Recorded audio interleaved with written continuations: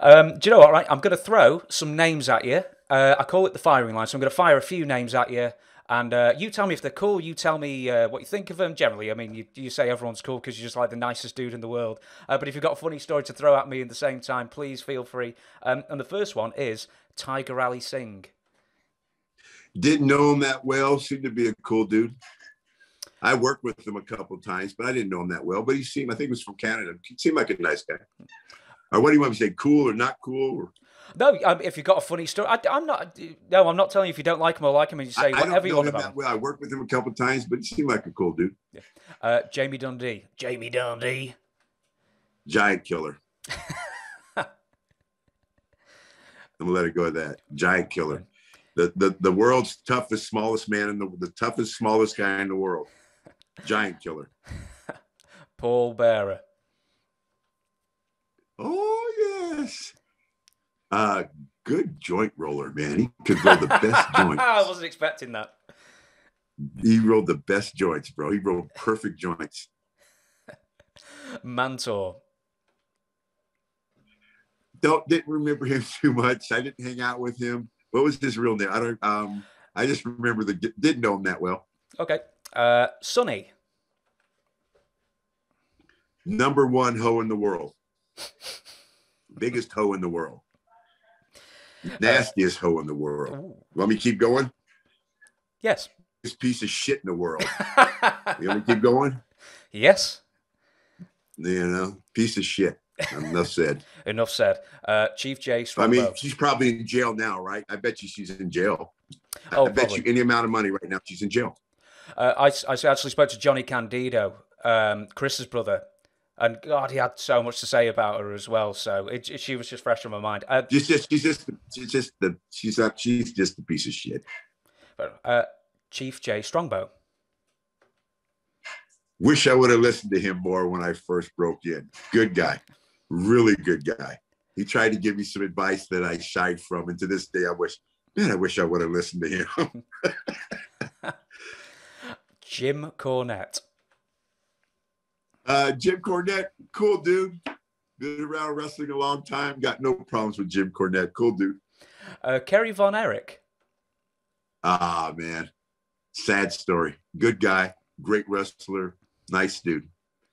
Missed. Mabel. Mabel. Is that meaning Viscera and Mabel? Yeah, Viscera, Big Daddy V, mate. Yeah, right. Nelson Fraser. Was Big Daddy V was Mabel? Yeah. What was the other guy's name? Mabel and the other guy. But anyway, good dude. Viscera, I rode with him a lot, smoked with him a lot. He actually stayed at my house, at another house that I had a couple times when he was here. Good guy. I rode with him a lot. He taught me how to roll a blunt. Yes, really. He taught me how to roll a blunt. I'm just telling you. I actually wrote this. I didn't mean it to rhyme. I've said Mabel, Sable. Sable was cool. I wasn't around Deborah much more than Sable, but Sable was cool. I didn't talk with her much. She kind of didn't really hang around, but I'd see Deborah McMichael. We did cardio in the morning all the time. Me, her, and Teddy Long, and we talk all the time. Just cool, really nice person. But Sable, good girl. Teddy Long wasn't doing cardio. You can't tell me he was doing cardio, sure. Teddy Long is the cardio champion of the world. Really? Nobody could do more cardio than Teddy Long. Listen to me. He can go 2 hours on a treadmill running. Wow. And he's like 70-something years old. I used to I'd smoke in the morning. We'd smoke in the morning. And then we'd go do cardio. And if it was whatever, but we'd always do cardio. And to this day, I could do an hour cardio no matter what. I could do an hour. I could go over there right now and do an hour cardio because I did so much with Teddy. I don't know where I got this little cough from. I did so much with Teddy that you learn how to breathe. And once you learn how to breathe, cardio's easy, like anything. Achim Albrecht. I think he was Brachus. He was the bodybuilder, the German guy. Brachus. Wasn't he Ludwig Borga? No, that was Tony Halm. He was the Nordic geezer. Yeah, I don't remember Brachus. I remember the name. Nails. Good guy. From that Minnesota crew. Good guy. You know? I don't suppose you were there. Were you in the arena when Yeah, the I was there. throttling thing happened? It happened in the locker room. I was there. Oh, I was there. Well, you were actually watching him do it? I was there. I didn't see it happen, but I heard it happening. But I was there. I've got a few more. King Kong Bundy. King Kong didn't know him well, but he was a good guy. He was cool. He's funny. He's a funny guy. Marty Jannetty. Still living the dream, baby. Marty Jannetty still living the dream. God bless him, man. He's going to hang on to the end. He's going to go out partying, baby.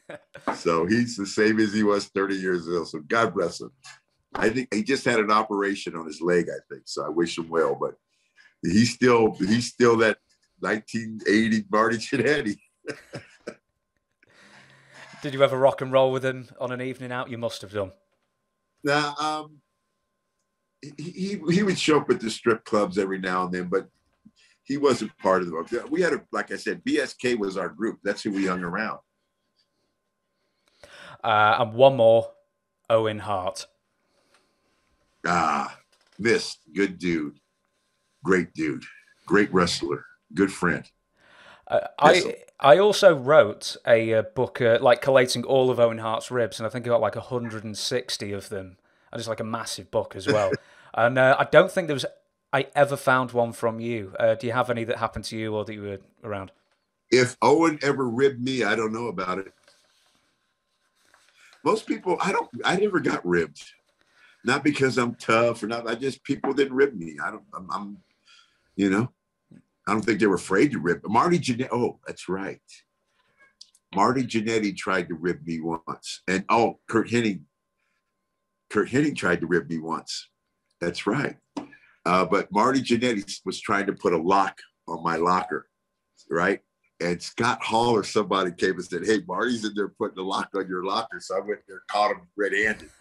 So, and then it was a Scott Hall, Kurt Hennig rib, but rib wasn't on me. It was really on Scott because me and Kurt kind of, double dipped on him. So what was the Kurt Hennig one? I don't remember. Oh. It had some. I don't remember, and it was a thing. It was a thing where Kurt was like doing commentary, so he was kind of in the office, and it was something about Kurt was going to bury me in the office. It was something. It was funny.